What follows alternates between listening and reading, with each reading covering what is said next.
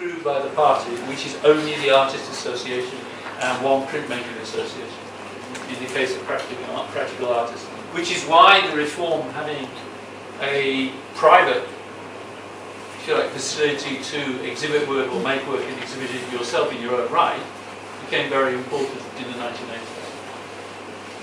They were still subject, of course, to certain kinds of things to be exhibited, and even today, if every year, if you talk to gallerists in Beijing, if anybody does any vaguely socially controversial painting, or any work which is seen as insulting to leadership, whereas in the past, through the 80s and 90s, that work could be produced, turned into a commodity, and exported freely.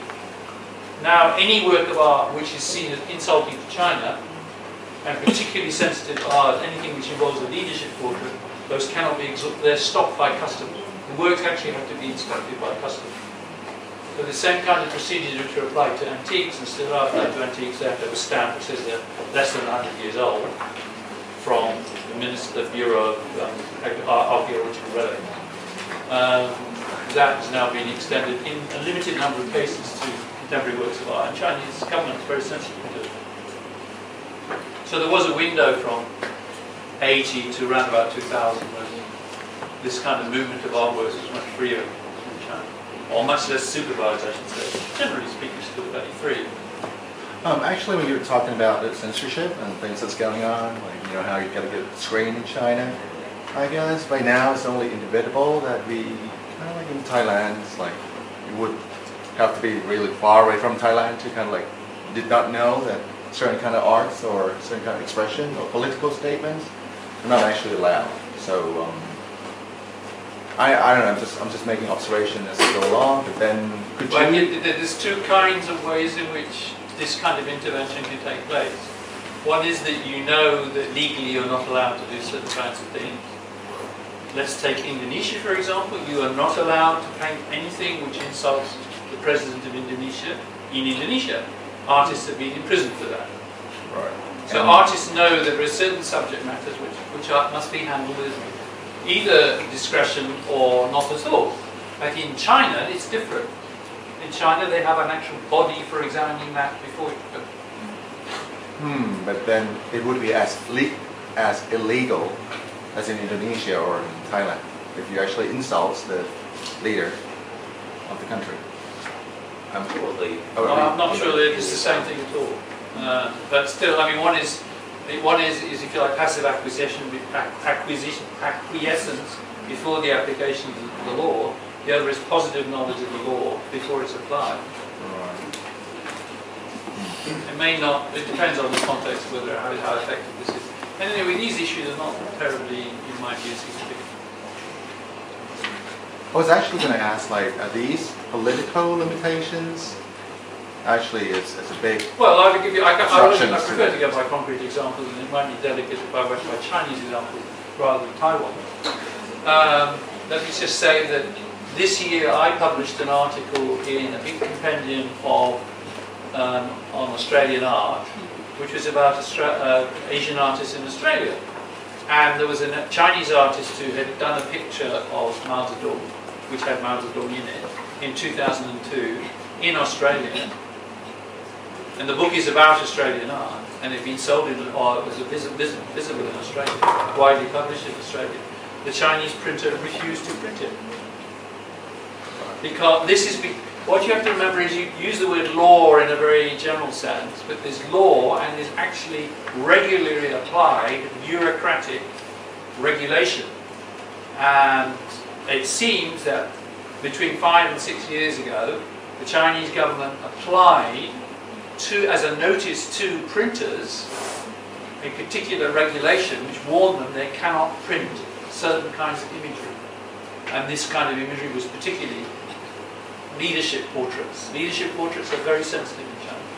Leadership portraits meaning, in a sense, political leadership portraits. Mao Zedong and current members of the Politburo. So that's a different set of political constraints. And I'm not going to discuss the problem in Thailand for very obvious reasons.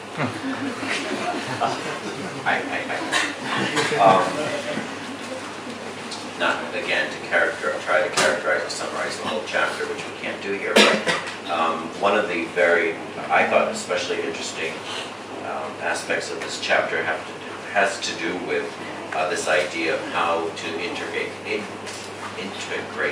tradition with this modernism that's coming in, and the ways that that is accomplished to greater or lesser degree under different circumstances. Can you speak a little bit about that? And how Dr. Johnson said that the last refuge of scoundrel is patriotism, the last refuge of the corrupt art is tradition. In a modern world, tradition and modernity are two sides of the same, the interdefining pairs. They're kind of a practice on one side and a stylistic on the other. To claim the authority of tradition is to say, I invented the tradition from which authority may be claimed. This is all quintessentially a modern position. As an example by endless analysis of postage stamps in late 19th century Austria and so forth. And it's a universal phenomenon. The claiming of tradition is about a political interpretation of how the past may be made relevant or put into the present. It is not a natural category, it is an artificial category. And the modernists as well. But the point about the modernists, the modernist says much more explicitly, I will tell you which bits of the past I think are important as projections into the future, as indications of what the future should be. The whole point about the modern is its proleptic quality, it's predictive, it's prescriptive quality. That's what the difference is. But that means that what is so-called the traditional is separated from its customary base and selected to be representative of tradition. That's one. You actually, at one point, you even talk about how you feel tradition as an artistic concept in Thailand is somewhat constructed or reconstructed. It's something that is almost reclaimed from the past after having been lost to some extent. Well, look at mural painting. Mural painting was lost. Monk painters. Yeah, I think that's the specific monk painters example. disappeared. You look at the paintings in Port Ragao. Compare them with the last inheritors of the monk workshop tradition, which is probably Kruing Kong in the 1850s, and then the attempt to re-examine what quote-unquote traditional Thai painting was in the 1950s.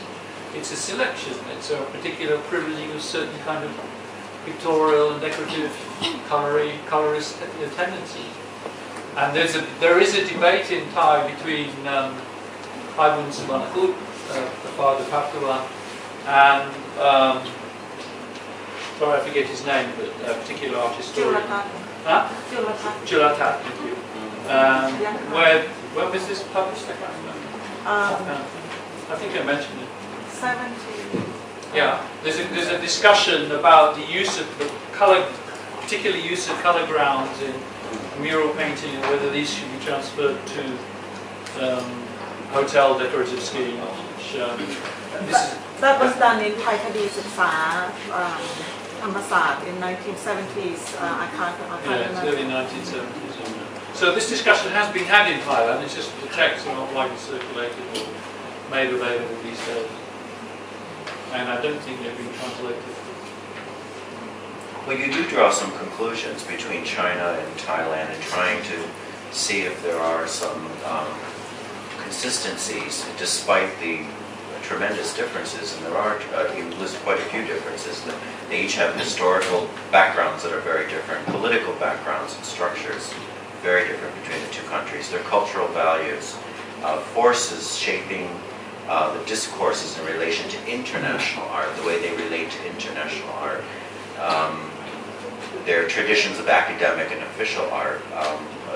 The role of curators is different in Thailand and China.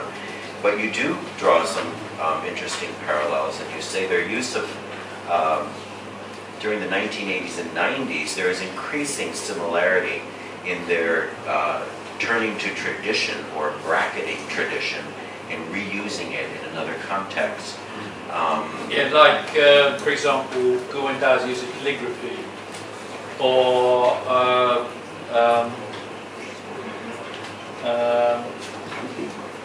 you could even say it's a bit of a long straw, but I mean, Camin's use of Tokai, you know, it starts in the 90s, happy now different to Sydney Biennale.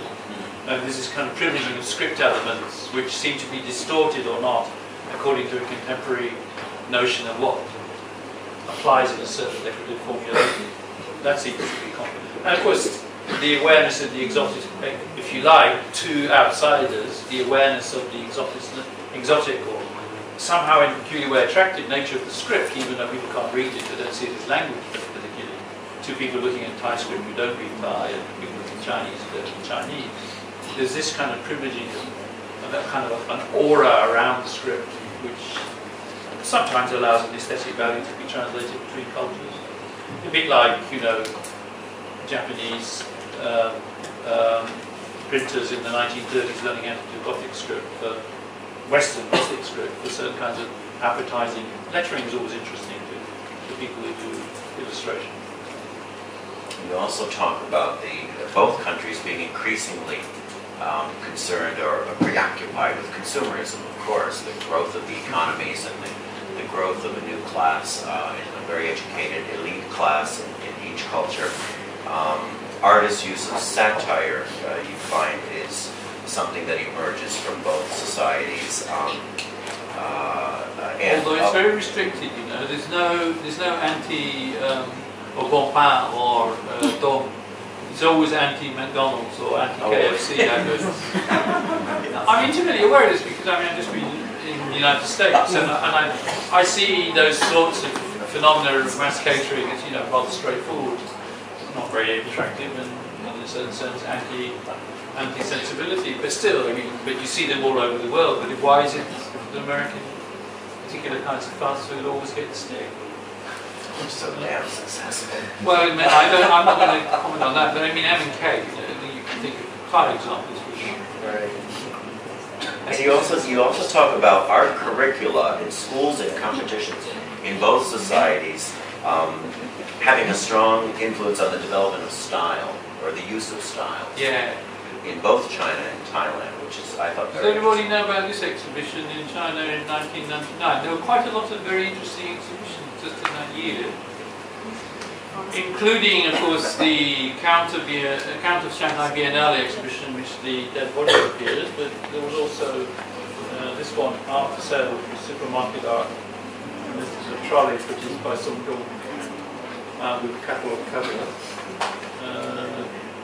So there's you can think of several. Who was the guy who exhibited anti-McDonald's posters in Daegu around this time? The Red Couple. Can't remember exactly the name. I'm thinking of Pink Man. Well, I think no, not many. No, not you. Think too much. Probably no. I mean, thinking of taking up consumer images. Is a. Baritat. Huh? Wasn't it Baritat? Baritat. Huh? Yeah, there's several Thai artists who work with this kind of critique of poster of the consumer goods and the way their imagery is used, manipulated. And I also find that really, I think the core of your book occurs in this chapter in many ways. You talk about how you do conclude that modernity is already present in both China and Thailand in its own form, apart from the modernity that we speak about in the West, and how the borrowing that occurs in both China and Thailand in terms of borrowing the Euramerican for their own discourses, that certainly occurs. We see these, what we see as imports, imported styles or imported ways of working. And they can often look in some ways derivative or hybrids of some sort, but that they usually have different function within the context, within China. And here, for example, is a group, in the early 1980s, the group of artists who've been shut off by the Cultural Revolution because they'd been forced to go down to the countryside in 1964 or 1966 and not been allowed to experiment with Impressionism. So around 1980 to 1985, there's a particular group called the Half Cut-Off Group. He started working with source of Expressionism and post-Impressionist colorism, which in China at this time had a very strong effect.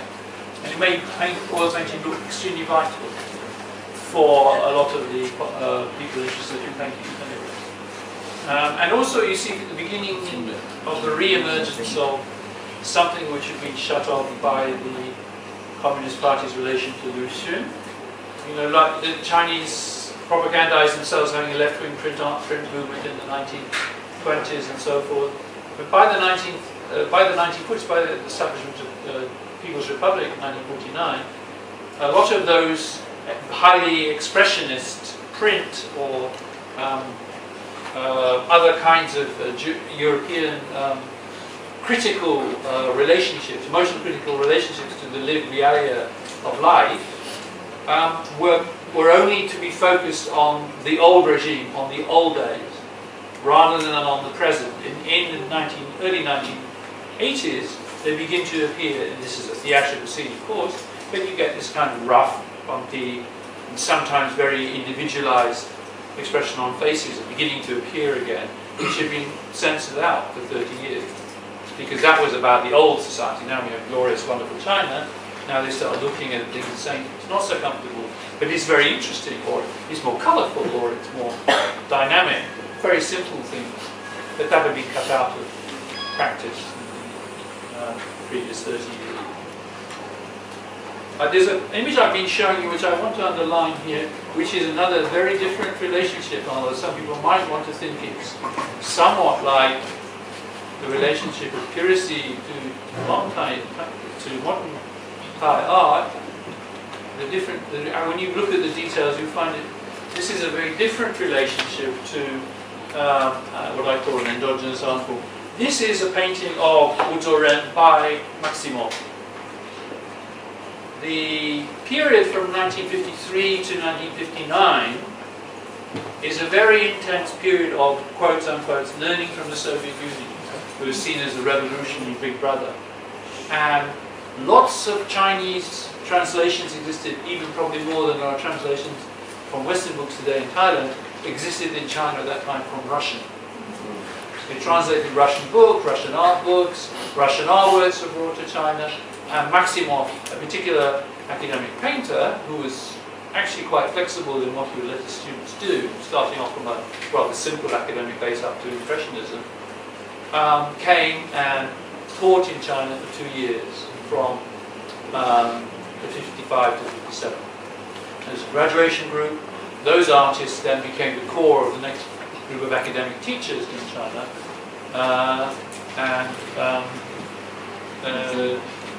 I haven't gone into any great detail in this particular text. You would have to look at my other book called Modernities of Chinese Art to find those details. So we have this particular period when there's a massive importation of imagery from outside, lots of contact with artists, and particular training artists, artists who can train are coming, no, you put your batteries there. You've got to put the external power on if you've got a power cable. I'm wondering if maybe we want a 5-minute break. You want to start now? Or okay. How's everyone feel? Right.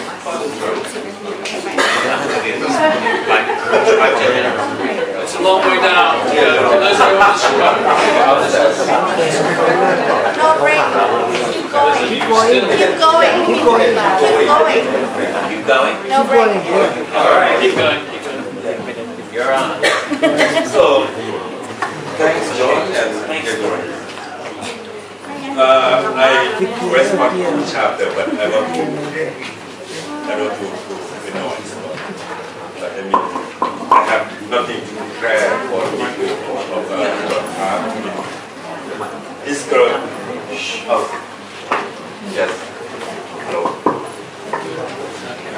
It's good book in general, but for me, I can call that this is the book of compare by contrast, as John said before.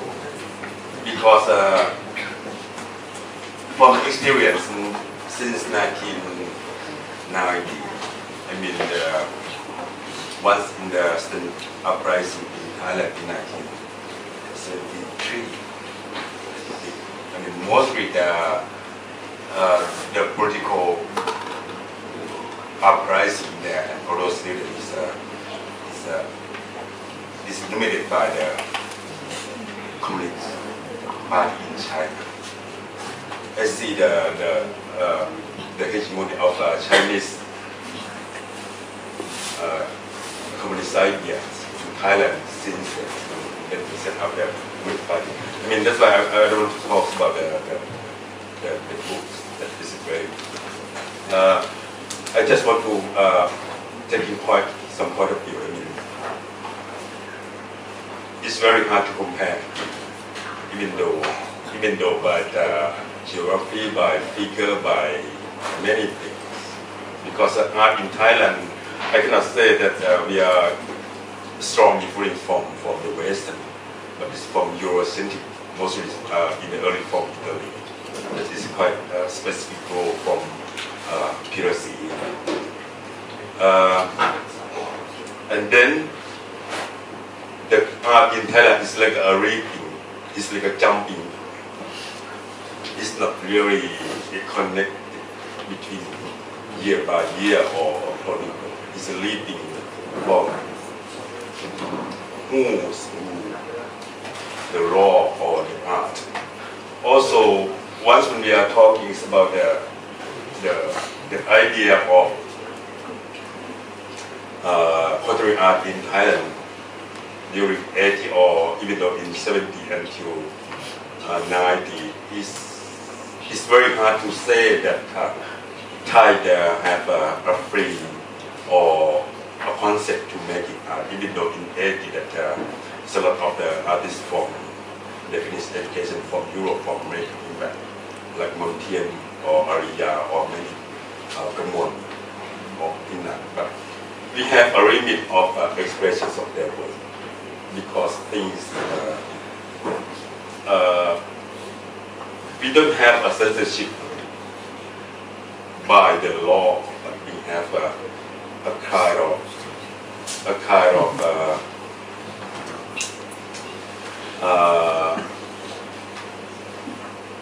morality or something like that by using religions and monarchy system based here. So also art is controlled by that the term of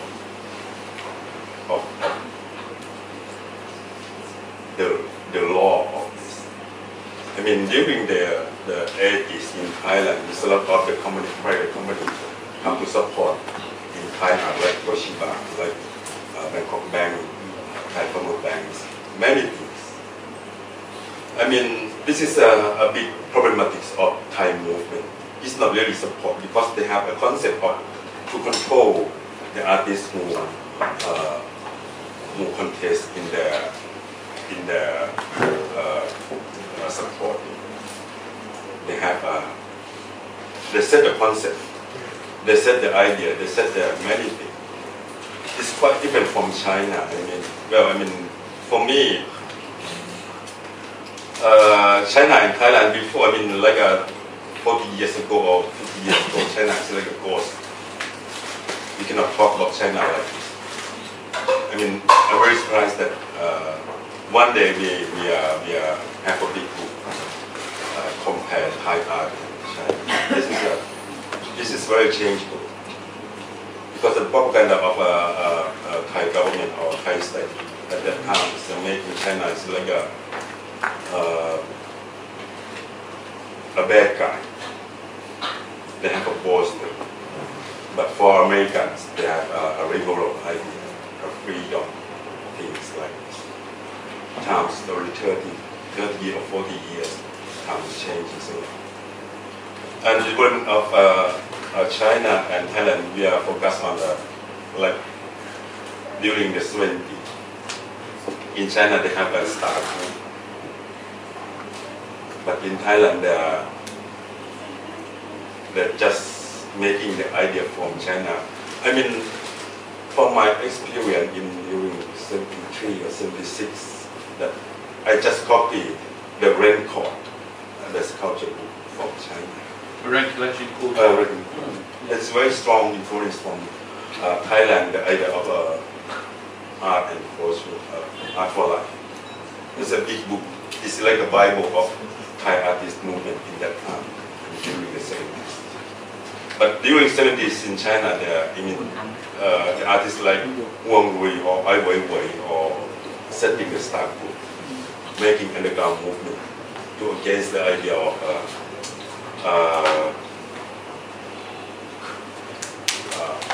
cultural revolutions after kind of folk. I mean, it's quite a different point. And then 80s, when Deng Xiaoping announced the policy of against the bad spiritual in 1980, 82. I mean, those artists, the star group, they are spread around. Escaped to, like everywhere, escaped to America, went to Japan, and many places. But the policy of Deng Xiaoping at that time to open the country to the West.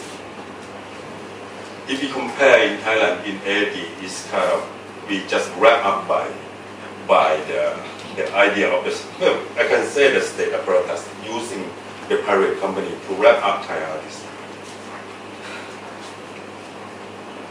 Avant-garde artists like Montiel, well, we can say avant-garde. They do, but they cannot do it in Thailand. They show us in the abroad. It's not in the lands of their own. This is quite different. Also, in the education system as well. It's very hard to say that we have a setting rule of education style studying art. Syllabus gone setting nearly 60 years. Syllabus gone is like it's like a half university. You cannot see the movement of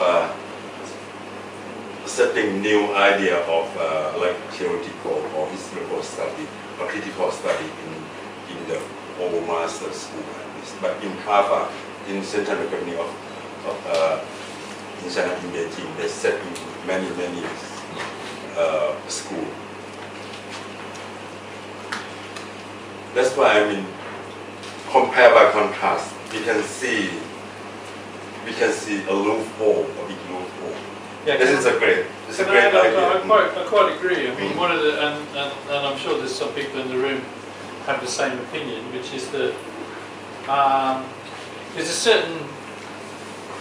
certain lack of theoretical debate that takes place in the Thai world, which is seen, for example, Chetana's attempt to introduce critical readings and to develop a certain kind of Thai criticism, which you find almost the opposite extreme exists in China, almost as if you can only have art if you have a lot of texts about it, or if someone's written a lot about it, or if someone's thought a lot about it.